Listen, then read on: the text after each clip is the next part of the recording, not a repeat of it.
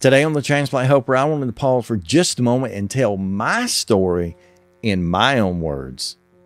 Hit the subscribe button and the bell notification to become part of the Transplant Helper community.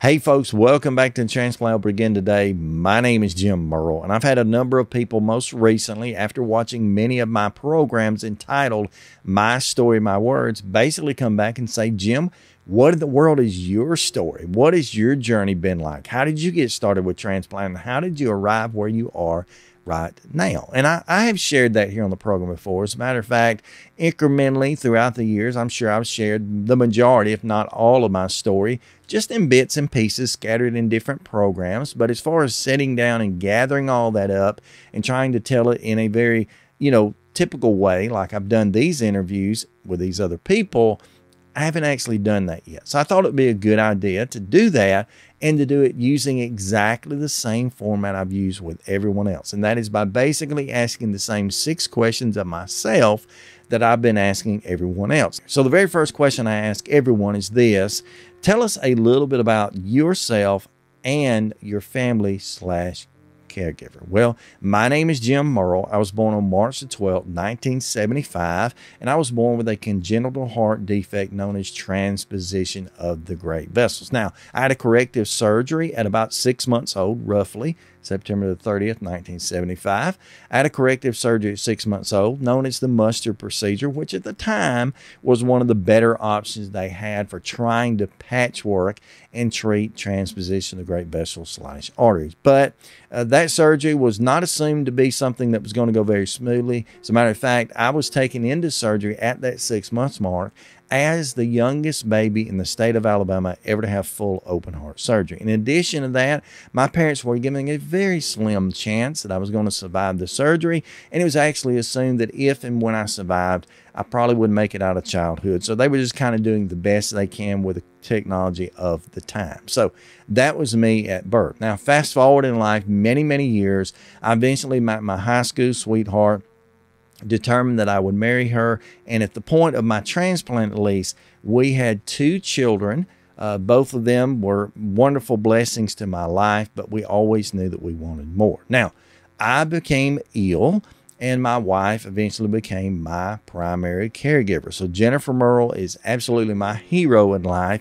She pretty much has done anything and everything for me throughout the years, coupled with a few other family members, particularly my parents and such, and they've made life possible. So I have a wonderful family, an outstanding caregiver in my hero, Jennifer, and that's basically who I am. In a nutshell, in the short version, that's at least who I was. Now, since heart transplant, which I'm going to tell you about in just a few moments, my life has totally changed. Things are just so much different. My family makeup is different. Everything is different than it used to be.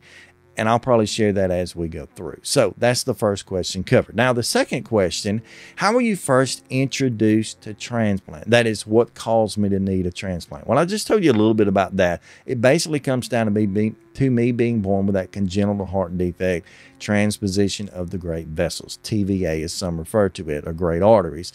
That was a condition that, for me at least, it was not a survivable condition. It basically meant that my heart was transposed, and that is, the larger chamber of the heart was trying to basically just only go to my lungs. The smaller chamber of my heart that was supposed to be going to my lungs was trying to supply my body with blood.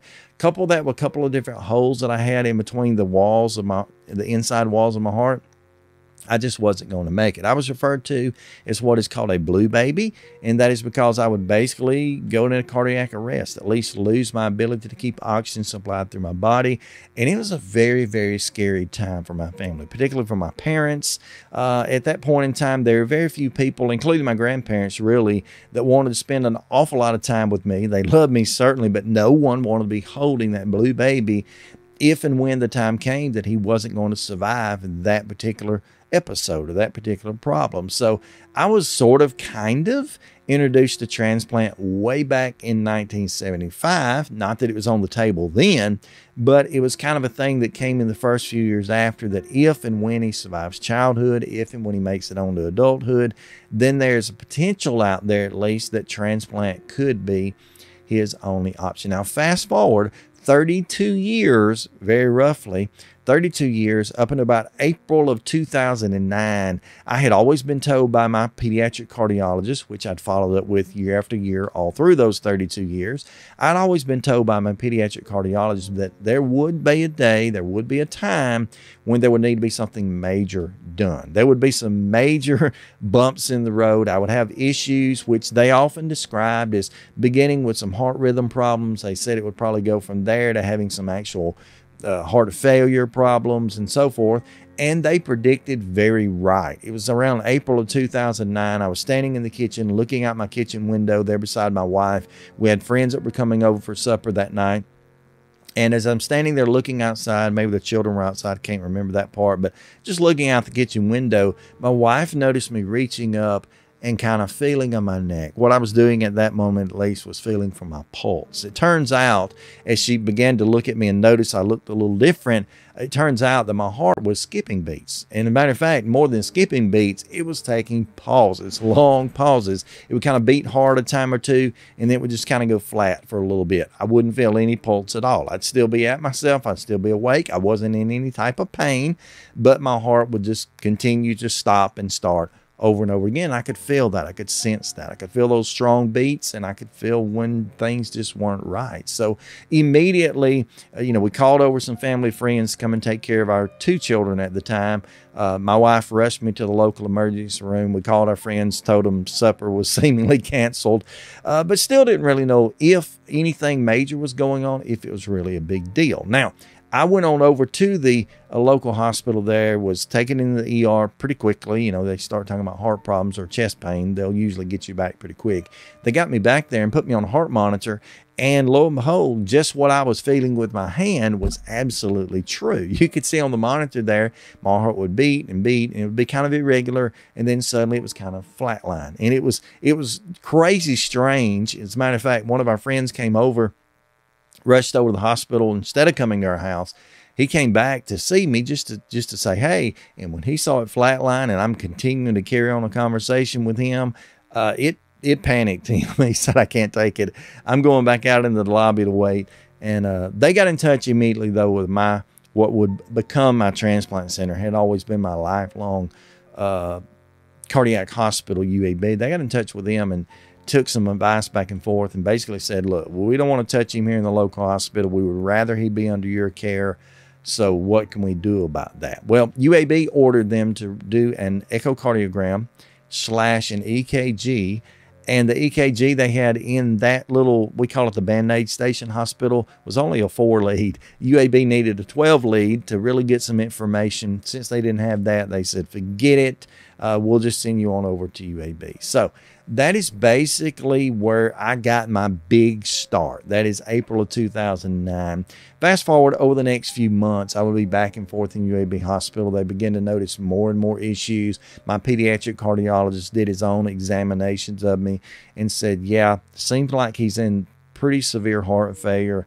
He's going to need a lot of assistance in the next several months or even year if he's going to survive this. That included an ICD. That included many other things which were not expected at the time. But eventually, the word transplant came out. I'd actually been taken into a cath lab that day.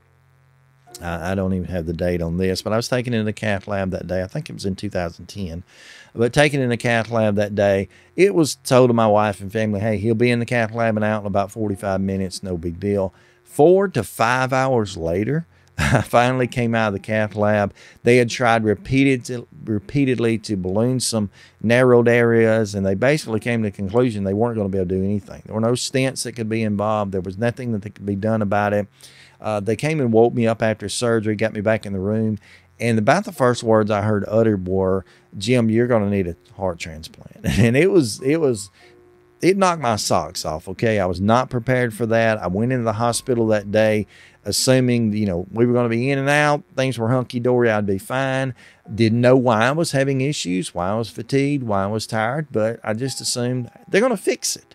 They said that day they weren't going to fix it, that there was nothing they could do short of transplant in order to, to get me to be any better off. So that's kind of how I was first introduced to it. Now, the next question I typically ask people then was, how long was your wait? Well, my wait for transplant, and you're not going to believe this, My wait for transplant, at least the way I see it, probably went in the neighborhood of about 5 to 6 years. Now, it wasn't listed. Please don't misunderstand me. I was not listed for transplant for that entire period. But from the first time I heard the word transplant mentioned alongside of my name, up into the point I received the transplant itself, was probably about a 5 or 6 year period. I went through the transplant evaluation process 4 times, and I've got an entire video series about that evaluation. Particularly one of the main videos is about how grueling that transplant evaluation can be, how difficult and trying it can be on your body, on your emotions, on your mind. You know, just everything about you can kind of get thrown off kilter during that evaluation. And I went through that 4 different times. Each of the first 3 times, I was told basically, you're so borderline. We don't know exactly whether or not we need to transplant you now, or at least put me on the list to be transplanted now, or where we can wait. We don't know what the outlook is on this. Now, the difficulty was when they would take me in for the caths and the cath labs, when they would take me back for the echoes and the EKGs and all these battery tests, pulmonary function tests and such. Again, I kept coming up borderline, but the problem is, being that I was a congenital patient, they couldn't trust the numbers. They said, these numbers look horrible. You shouldn't even be walking. You shouldn't even be able to function. But the truth was, on every one of those occasions, I had walked myself into the doctor or into the hospital, whatever it was. I had walked right in, and I was continuing generally to function in life. Now, I was getting weaker, and as the doctors followed me through those several years, they noticed that on paper in the labs, but I also noticed that physically. I got to a point in life where I was basically sleeping 16 to 18 hours a day, pretty much doing anything with my 2 children at that point in time as far as playing in the yard. That was all shot. If it had not been for the fact that I had a wonderful family and support system and great neighbors at that time that physically lived across the street from me, there actually was a man that would come across the road, just a single fresh out of college guy, owned a local business. He would come across the road every day and basically throw the football with my kids, or play soccer or kickball or something like that. I would sit on the porch and watch. He just, you know, he wanted to help. He wanted to do anything. He would cut our grass. He would come and play with the kids sometimes. He just did a lot. Great, world's greatest neighbor as far as I'm concerned. But I didn't have the energy. I didn't have the stamina for that. So in a sense, I would say I waited 4, 5 years, something like that. But the truth is, as far as me being technically placed on the list, it was at that point of that 4th evaluation, again, evaluated 3 times, where the doctors weren't sure if that was the right move. On the 4th evaluation, they decided to list me for transplant. I was listed at that time as what is known then, at least, as a status 1B. That basically is the top tier, but just a smidge lower. Back then, to be a status 1A or at the very top, you had to be in the hospital full time on all kind of drips and assistive type devices. To be a 1B, however, you could wait at home. You were on a medication. For me, was Murrell. Basically, any of these IV 24/7 medications, you could wait at home with those and still be listed as a 1B. Now, if you want to compare that to current statuses, basically right now, the status system has changed since that, but basically right now, a status 1B would be equal to about a status 3 or 4, okay, depending on how they scale those things out. But anyway, I was listed as a status 1B, and I was technically on the transplant list for 265 days. So about 10 months out of that 4 to 5 year, from the time of hearing it till the time of getting it type of thing. So I was listed for 265 days. During that period, I was on that 24/7 IV Murrell pump, you know, everywhere I went, everything I did, which I was able to still go a little bit. Home health nurse helped me to navigate those things, especially my transplant center was great during that time. But, you know, I was very limited in what I could do. 1, because I was sleeping a lot, but 2, when you're kind of tethered to an IV bag, mine was in a fanny pack, so a little bit more portable, but there's just not a lot that you can do, particularly with a PICC line in my arm. There just wasn't a lot I could do as far as, you know, even taking a good high quality shower. It was difficult, but 265 days is how long I was listed. So my story boiled out from that point, that finally, after about that 10 months had gone to its max, I went in the clinic for a general checkup. Again, still on the IV Murrell. Had several bumps in the road, including a PICC line having to be replaced because of a terrible infection. Another story for another day. I almost died at that point. But I went in the clinic for a typical visit that day. As a matter of fact, my family and I had plans. I was going to go in the clinic that morning, do all my tests and follow-ups, and then I was going to head on out. We were going to an entirely another state to spend some time with some friends, to do some things that we wanted to do. And we planned to leave immediately after my clinic visit. But the doctors came in. They looked at some of the current numbers from that day. I'm thankful for my team that always did that. They looked at live real-time information almost instantaneously. That's how UAB rolls, particularly the Kirkland Clinic where all that takes place. But they looked at the numbers and came in, and one of my doctors, Dr. Pambukin, which was a lifesaver in so many occasions, she said, Jim, you're not going home today. We're going to put you in the hospital. You're not going home unless you get a transplant, or obviously you don't make it. So that rocked my world. I thought hearing the word transplant associated with my name was a big deal. Nothing compared to this. My family at that point in time was already struggling. We already lived about an hour and 15 minutes from the transplant center. Going to all the doctor's appointments, which had come down to about once a week, were difficult. And now here we are, even though I've been hospitalized many times throughout those couple of years, I'm being told you're going to the hospital to stay. Now, my daughter at the time was 12 years old. My son was 8. Extremely difficult, painful thing to consider that daddy's going in the hospital and he may not come home. Or if he comes home, who knows when that'll be. I'd already waited 10 months. I'd already been listed nearly at the highest tier possible for 10 months. How is this going to change anything? So I basically looked at my doctor, Dr. Pambukin, and I said, no, I'm not doing that. She said, well, you need to go in the hospital today. We can move you, hopefully move you up the status listing a little bit, get you to a 1A, get the options for hearts coming in. I hadn't even got a call, not even a dry run in 10 months, nothing. We've got to get you in, and we've got to take care of you because you've ran yourself into a corner. You're backed in the corner, and you're struggling now. We don't know how long you have left without this. I said, no, I don't want to do that. Just let me go home. Let me spend time with my family this weekend. We'll go on our trip. I'll be back in here Monday morning. I promise. If you want to put me in the hospital then that'll be great. No, she wasn't hearing it. She said, you have got to be admitted today. We've got to get this process rolling. We've got to get, your options made simpler and more available. You are not going home. I kept being adamant. Yes, I am going home. Finally, she pretty much got mad, walked out of the room, pushed the door to kind of hard, said, I'll be back in a little bit. You need to think about this. I called my wife and I was like, hey, here's what Dr. Pambukin's saying. I told her that we were going to go ahead and go on our trip because it's been planned a while. I'll be back in here Monday. My wife said, what in the world? What is wrong with you? If she says go in the hospital, you're going in the hospital. I said, no, I can't. Everybody's in school right now. It's just not worth it. My 12-year-old was pretty close to graduating from the 5th grade, which was kind of that transition, at least here from elementary to middle school. I wanted to be a part of that, and I just didn't want to do it. She said, you do what the doctor says. Don't even call me with some, I don't remember she said stupid, but that's what she meant. Don't even call me with any of these harebrained ideas.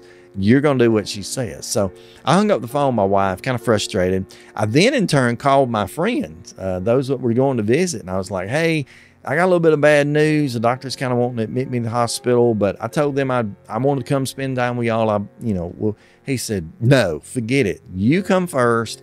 You do what the doctors say. And he didn't want to hear it either. So I wasn't getting anybody to support my ideas, my opinion. It just wasn't working out for me. So Dr. Pambukin came back in the room and once again, she said, okay, have you thought about it? I said, yeah, I thought about it. I still, really, I promise you, I will be back here Monday morning, bright and early. I'll be here before you get here. You can admit me then. Just let me go. She said, I'll tell you what I'm going to do, Mr. Murrell. She said, you are on the transplant list. You're a status 1B. So you're just about the top of that list. You've got no calls whatsoever. You're asking me to go out of town more than our 4-hour threshold, away from the transplant center, way off in another state. She said, I tell you what I'm going to do. You go ahead and do whatever you want to do. If you want to go out of town, go. But she said, I'm going to list you as a status 7, which is, if you're not familiar with that, status 7 then is the same as it is now. It's the inactive status, which means you're not going to get any calls.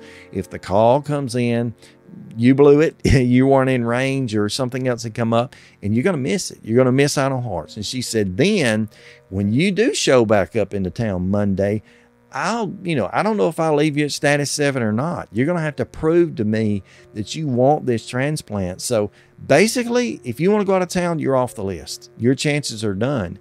And I had it in the back of my mind thinking, I've always heard that being cooperative, being compliant with your team's request is extremely important. Not being labeled as an insubordinate was extremely important, because I realized that my doctors, I'm not saying they were this way, they weren't that hardcore, but I don't know.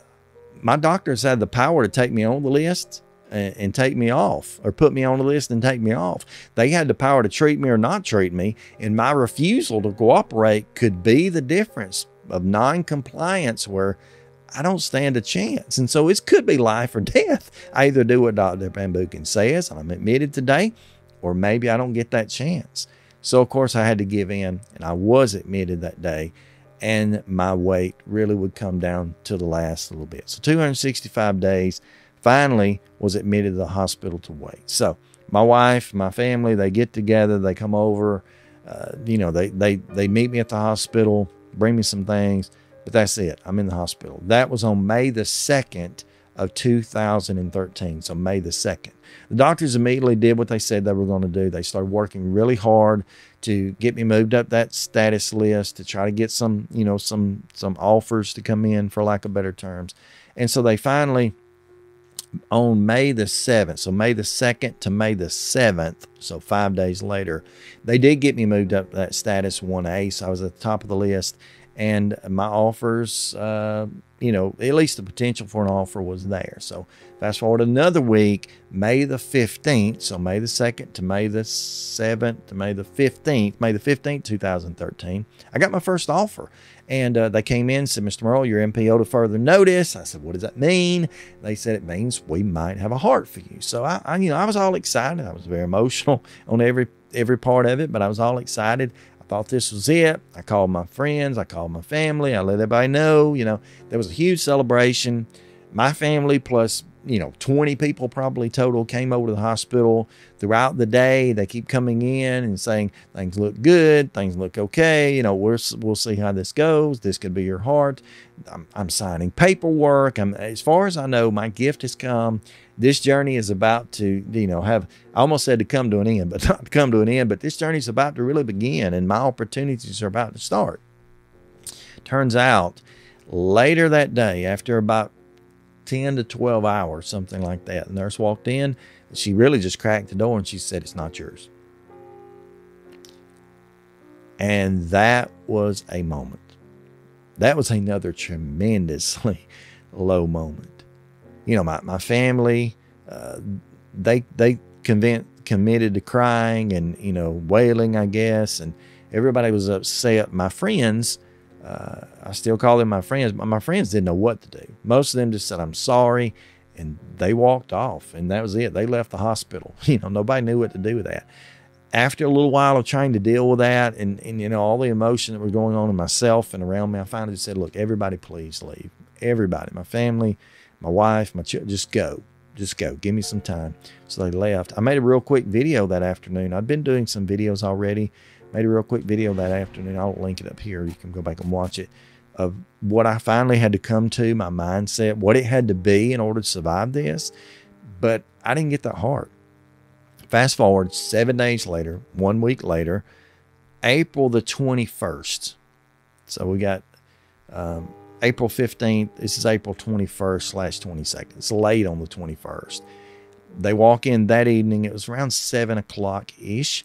Walk in that evening and gave me the same news. They said, you're MPO to further notice. There may be a heart. At that moment, the only way I could kind of deal with that was just to be in denial. I was kind of like, okay, so what? I don't expect this to be it. The one last week wasn't it. I don't expect this to be it. It's, this ain't gonna happen. But I did decide, after I laid there for a while, about an hour, I decide, and I got in trouble for it too. After about an hour, I decided I probably better call my wife, better let my parents know, better let my children know that at least there's a possibility. But when I did get in touch with them, caught up with them finally, I just basically said, look, they told me they may have a potential heart. I wouldn't think too much of it. Don't worry about it. Of course, they're saying, no, we're on the way. We're coming to the hospital. We're leaving right now. I was like, no, seriously, it's not. This is probably not a big deal. It's just going to be another miss. I wasn't really, that concerned about it. But they all showed up really fast, a lot faster than that hour drive. They all showed up really fast. They were there to support me, and they were there, to encourage me. And we waited throughout the night up until the next morning, which they had updated me a few times. Up until the next morning, they said, it's yours. It's a match. They had gone to receive the heart from Oklahoma. I knew that much. Didn't know anything else. They'd gone to receive a heart from Oklahoma, and they were taking me down to pre-op. So 5:30 in the morning on the 23rd, I'm trying to get all these dates right. I guess that was 22nd, 23rd. My donor was involved in a fatal accident on the 21st, late on the 21st. So I know the dates get confusing, but on the 21st, he was involved in an accident. I didn't get the call till late on the 22nd. And of course, the 23rd, I'm taking out a pre-op and, gotten all ready, took a ton of immunosuppressant drugs. Everybody was there.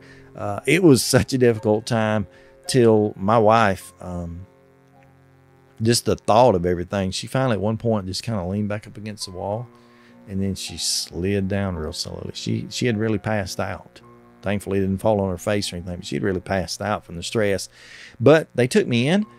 Surgery ultimately went smoothly. They told my family it would be a 12, 14-hour surgery, so that's all what we had known the whole time and expected. They knew as a congenital patient that I'd probably be kind of difficult. They thought there'd be a lot of scar tissue to deal with.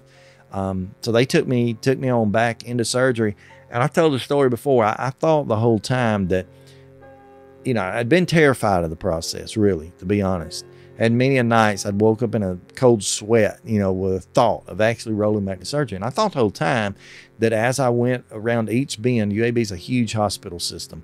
As I went around each corner and each bend, in each elevator and out, on the way to the operating room, I always thought that, I'll get so scared I'll jump off the gurney and run off and tell them I'm good with what I have. Served me well for what at that point was 38 years. I don't want it. But I didn't do that. There was a sense of peace. I realized that God had me in his hand, and that, he was going to care for me, that the doctors, the nurses, everybody was going to care for me, my family. They were going to love me and pray for me. And however this worked out, life or death, I was going to be in the better state. And my family were confident in that. So I went on into surgery. All I remember really about that was they rolled me in on the gurney. The room was so bright. I mean, just extremely bright around me because of all the lights. And I remember them saying, Mr. Murrell, can you move over from here to the operating table? So I moved from my gurney with a nice cushy blanket on it over to the, cold metal operating table. I remember that. And then that's it. I don't remember anything else. My family were sent back out to the waiting room. They hadn't gone in the operating room anyway, but from the pre-op area, they were sent back out to the waiting room. My wife, finally, she had been so exhausted and, hungry and all. So she said, hey, it's going to be a long time. I'm going to go get a bite to eat. This is after a period of time. I'm going to go get a bite to eat, and y'all hold down everything. There were probably 20 people in the waiting room waiting for me. And the doctors came out and said, we need to talk with his wife and family. And they were all terrified, because when they said that, it had only been about 5 to 5.5 hours. Now, this is out of 12 to 14 hours. It's only been about 5 to 5.5 hours. And here they are wanting to talk. So the ultimate assumption is he must have died. Something went wrong. It didn't work. It didn't take. So they were kind of emotionally prepared for that. But the doctor came out and said, he did awesome. That was it. Everything went smoothly. There were not any scar tissue to deal with like we thought. There were no issue, no problems. Everything was a success. And so, that's kind of my middle story. Born a congenital heart patient, supported by a wonderful family of doctors, told I needed a transplant almost 5-6 years prior to the fact I get it. And there it is. It has come. So now it was time. And that's my next question I always ask everybody. Can you tell us a little bit about your recovery? My recovery was amazing, especially in the beginning. I had kept one thing in mind the whole time. I learned this years ago during one of those 4 heart transplant evaluations. I kept in mind the whole time that I need to keep my legs. No matter what, I needed to continue to walk, continue to do every ounce of exercise I possibly could in order to prepare my body for getting out of that hospital bed after transplant. So, and that's a key. I think that's a definite key to how well you do in your recovery is how well you can go in. As a matter of fact, the night I was waiting on that, the long night before the surgery itself, I had been walking the halls. I'd walk 2-3 miles that day and continue to walk the halls almost all night because I wanted to keep my legs. And that was a blessing because I come out of surgery. I'd been out of surgery for about 45 minutes or so. I was awake and at myself, and I began to sign to my doctors to, take the breathing tube out, take me off the ventilator or whatever. I remember Dr. Pambukin standing over me. She was with a whole team of doctors, and she said, no, Mr. Murrell, we don't want to do that because if we take that thing out and you can't breathe, we got to put it back in. You need to remember we put it in you while you were asleep, and it's going to be horrible to put it in with you wide awake. I was convinced, no, take it out. So 45 minutes, and this is a shocker. I've not met many. I've met a few, but not many that have been able to do this. This is my recovery story. 45 minutes after surgery, they pull my ventilator, my breathing tube, and I just started to talk. I kind of raised up in the bed a little bit, very uncomfortable and a lot of pain, raised up out of the bed a little bit and began to talk. And the rest was almost history. It was shortly after that, the next morning-ish, they got me out of bed, set me up in a chair. It was within that same day I got out and walked. And I didn't just walk a step or two. I walked like 200-something feet. And by the end of that week, I was walking 3 to 4 miles a day. Okay. So my recovery was unbelievable in the beginning. Was it perfect? No. There were little issues like one of the drain lines. They put in drain lines to drain fluids and stuff out of your body. One of the drain lines that was in me from surgery had gotten out of place and was literally somehow, I can't imagine how this was really happening, but was rubbing on my lung. Horrible pain. I was getting medications literally, stuck into my swan gans in my neck. What is that called? Fentanyl. I was getting fentanyl shot directly in my neck for pain. Horrible. And a huge setback, really. I would have probably literally been out of the hospital, or could have been out of the hospital in 2 to 3 days after transplant, but the pain was so horrible. They finally realized what was happening. They pulled the drain lines, and they weren't really necessary. I was doing great anyway. But, my story's different. A lot of people, they don't get woke up for a couple to 3 days. They don't get off the ventilator for a couple, 3 days a week. They don't even close their chest. If you didn't know this, I'm sorry, but some of you already do.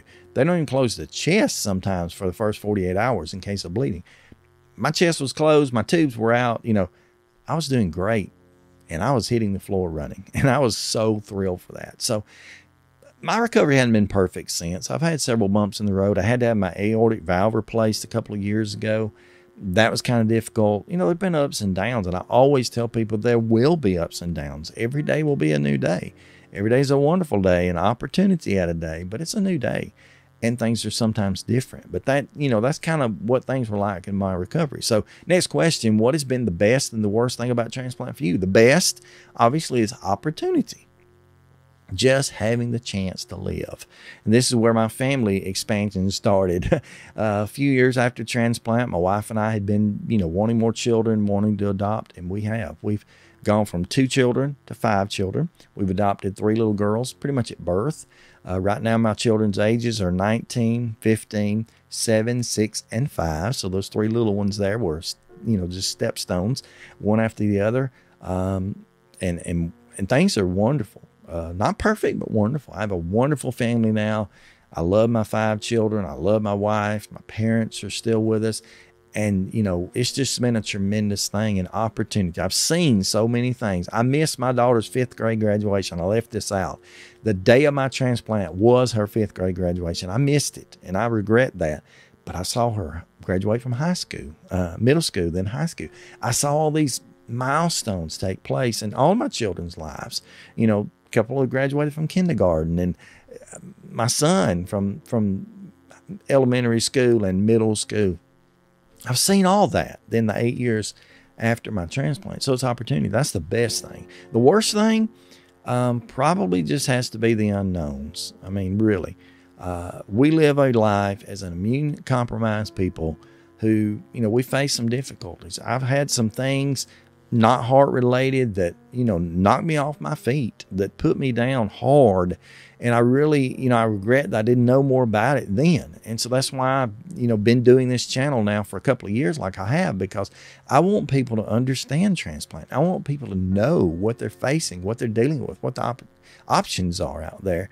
And, you know, just go into the process, if you will, with eyes wide open. Go into the process knowing that there will be difficult days. And that's been the worst part about transplant, because I think in the beginning, pre-transplant at least, I thought, well, you get a transplant, life will be hunky-dory and perfect, and that'll be it. That's not it. There will be some hard days, very difficult days, but we face them nonetheless. So the last question I like to ask everybody is, what piece of advice would you like to give someone who has just heard they need a transplant or maybe shortly thereafter? My piece of advice probably has changed a little bit through the years, but it continues to be the same. And that is just to remind people that even though a day might be a hard day, okay, some days may be horrible days, they're still days. And every moment you're given, whether that's pre-transplant or post, those moments are blessings. You know, I encounter a lot of people right now who are on the transplant list. Maybe you're one of them who are struggling. They're saying, well, you know, I've already waited, you know, I waited 265 days. Somebody says, I've already waited 2 years and I hadn't got a call yet. It's horrible. No, it's not, because that's 2 years that you lived to not get a call. Okay. Every day is a day that counts. And that may be a hard day. It may be a difficult day, but if you live that day, it counted. And so even if you're waiting for transplant and you think it's never going to come, a great friend of mine, Bailey Craig, Bailey was one of those people who, not heart, but lung transplant, waited for right at 5 years, literally on the list for 5 years, thought that day would never come. Very difficult time. I know she struggled. I struggled watching her struggle, but her gift came. And her gift came with all those years behind her and every one of those days of survival. So many of you have a similar story. Post-transplant, same idea, okay? The days may not be perfect, but they're still days. There's still opportunities in life.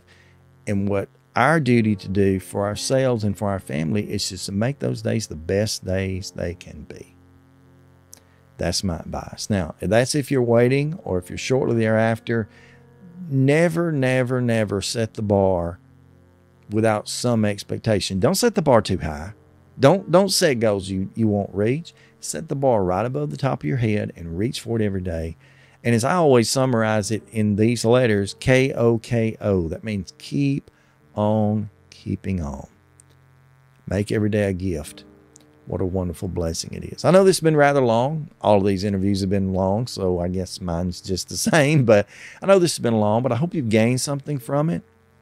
I hope that this shares with you, and I left out an awful lot, but I hope this shares with you enough of my story to allow you to understand where I've been from or come from, where I've been, and hopefully where I'm going in life, because I plan to continue to succeed. Stay stronger, friends.